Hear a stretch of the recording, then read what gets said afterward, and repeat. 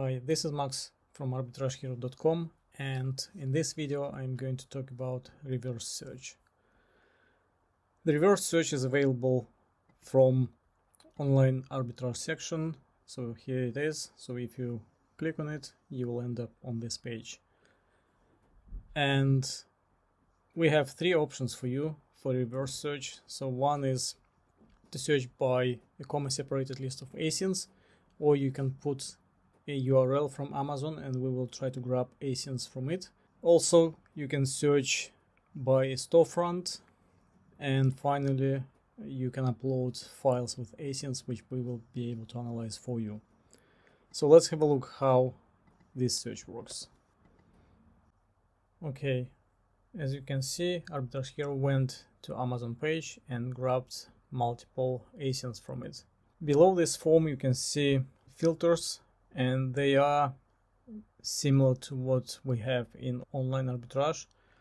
Basically, you can select which category you want to get products from, the matching score, and also you can apply custom filters as well.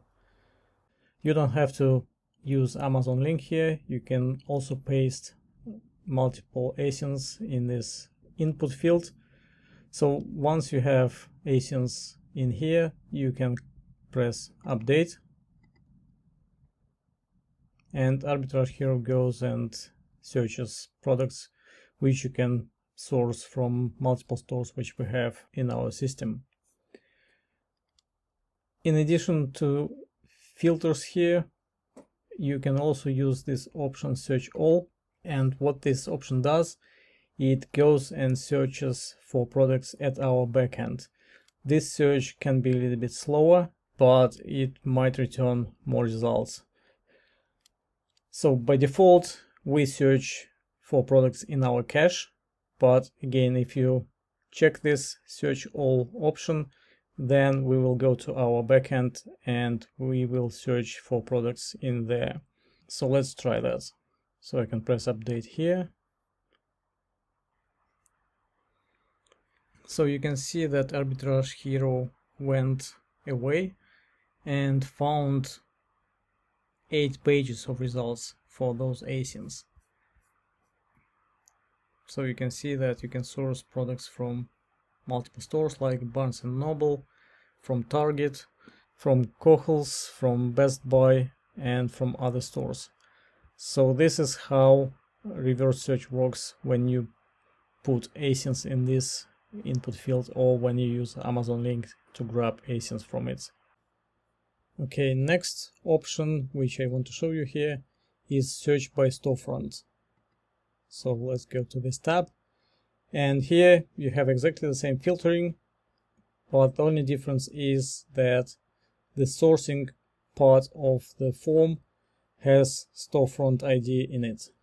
So let me just paste random storefront ID which I grabbed earlier, but you can find it on Amazon pretty easy. So the way, for example, here I am on Amazon website, and if you are using our extension, then you can go to offers, press on any link from the offers list. For example, if I press on the first one, we will open the storefront for this particular seller, and when you grab a link, let me just go back to show you in here. So you can see there is a URL parameter which is called me equals some value. So some value is the actual storefront ID.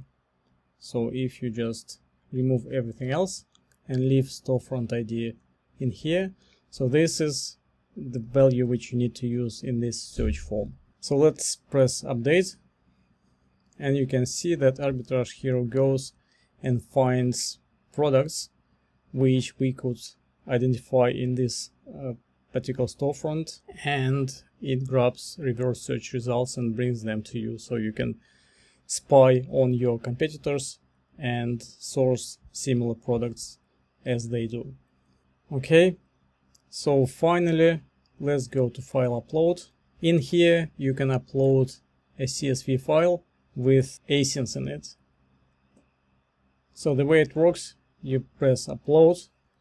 Okay, when you press upload, it comes up with a default name which uses current time, but you can give it a different name. Let's say test upload.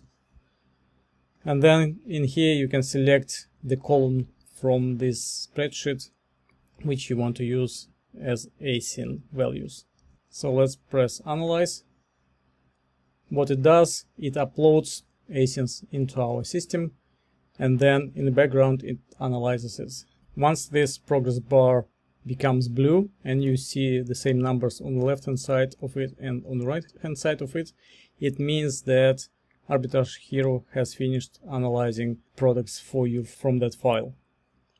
So if I press the icon which looks like an eye, Arbitrage Hero goes and searches for products which you can reverse source from the stores which we support.